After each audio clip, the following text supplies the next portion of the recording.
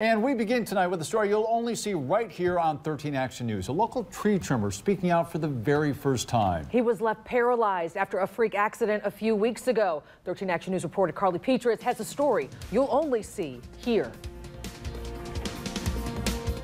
Lee and Christian, Matt Thieman is currently staying here at this rehab center after spending several weeks in the hospital just down the street.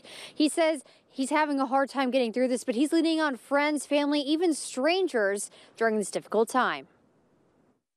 A freak accident. The speed of the log coming, it was just, there wasn't enough time to get out of the way, and it was enough to smash me from head to toe to the ground. Matt Thieman and his brother Tony were cutting down a tree in their mother's Toledo yard on December 16th when a dead limb fell and crushed Thieman's body.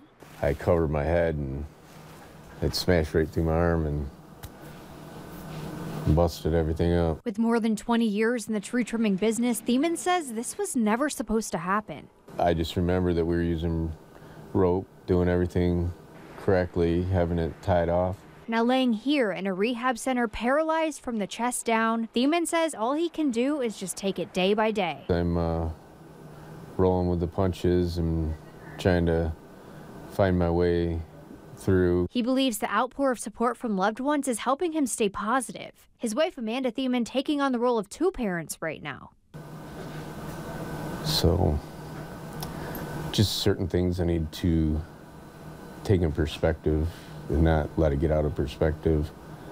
Strangers even lending a hand. That's their prayer. A 13 Action News viewer donating his late wife's barely used electric wheelchair after seeing the original story about the accident. When I saw the article, it had to go.